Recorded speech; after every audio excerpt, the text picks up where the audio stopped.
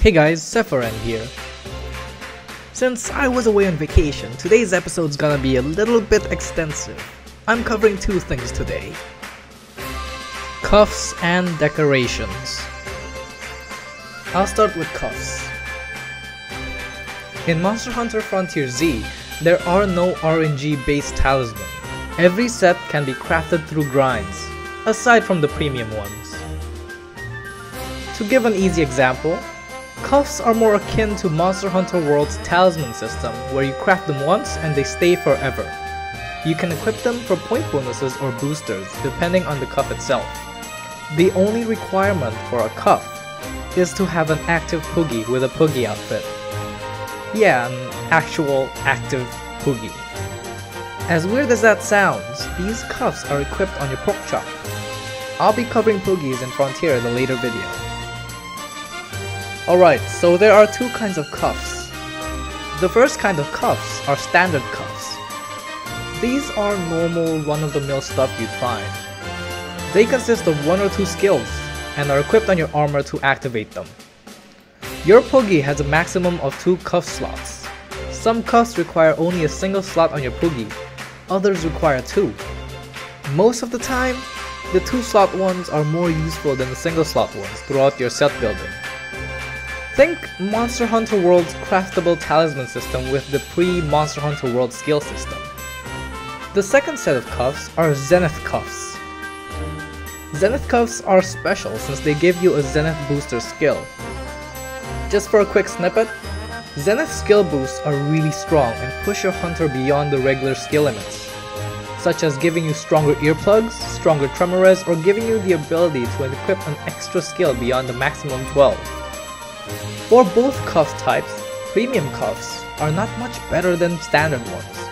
They provide more customization, yeah, but most sets you find don't actually need them. Once you're in G rank, you'll need to get a G rank Poogie cuff upgrade to equip a G rank cuff.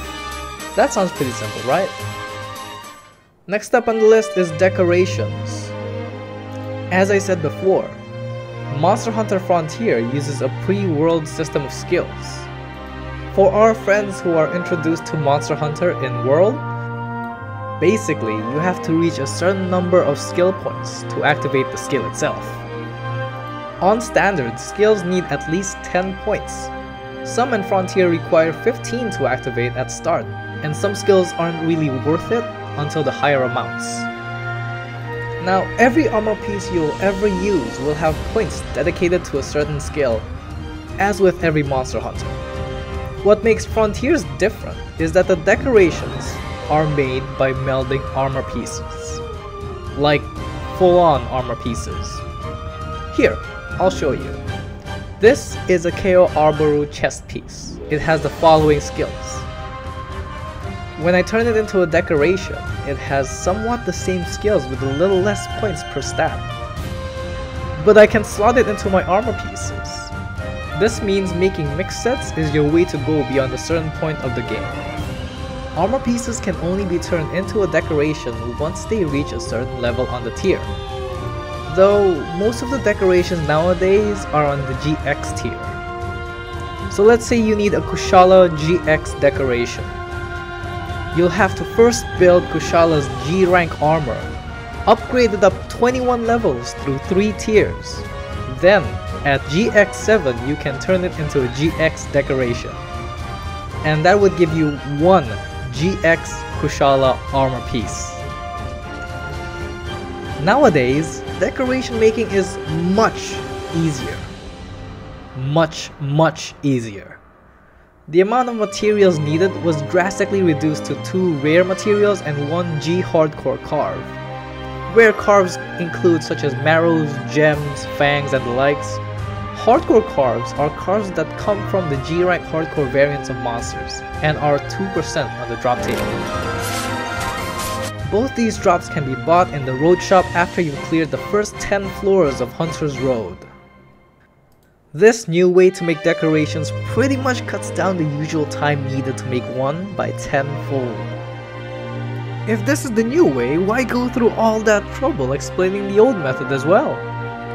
Well, nearly all decorations can be made using the new method, The few exceptions to this includes hidden decorations and Raviente decorations. As of recently, you get 5 hidden deco vouchers every time you resub to Frontier, but on occasion you need to regrind those 6,000 tickets for one. You'll have to rebuild it from base level to maximum to get another.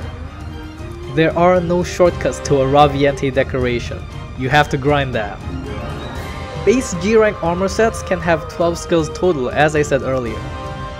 Running a skill +1 boost from Zenith armor pieces, weapons, and Cuff can get you up to 19 activated skills in one go. That should be all for now. Thank you for listening everyone. Hope to see you soon. Ciao!